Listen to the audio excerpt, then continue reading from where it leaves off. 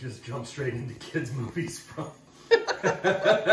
So, how do you want to do this? You just rattle everything off and put it in the pan and go?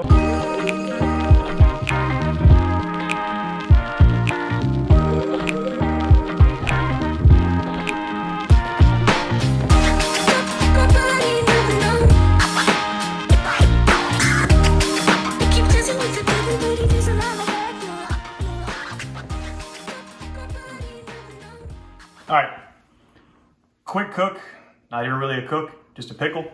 We're gonna make whiskey pickles, super quick. So, first things into a pot.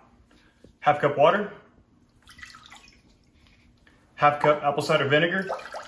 I like using unfiltered, regular organic, and half a cup of whiskey. We're going with Lafroig,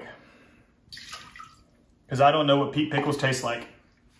Into there, add in 1 tablespoon kosher salt, 2 teaspoons whole peppercorns, 2 teaspoons coriander, 1 teaspoon mustard seeds. 3 or 4 sprigs of dill, just roughly chopped. 3 cloves of garlic, roughly chopped.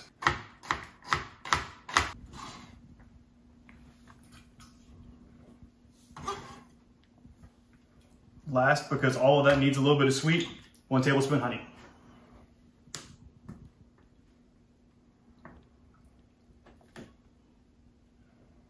That's a Texas-sized tablespoon. Nah, that's a tablespoon.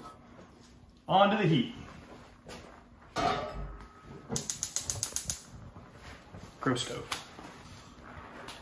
If you don't have a mandolin, get one. They're pretty cheap. They're great. Want to cut your cucumbers between 1/8 and 1/4 of an inch. I like cutting mine at the setting that's right in between 1/8 and 1/4 of an inch.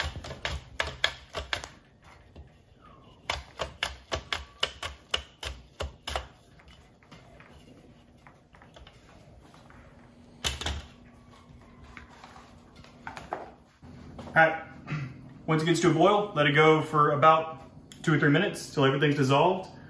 Pour it over the cucumbers in a heat-safe container.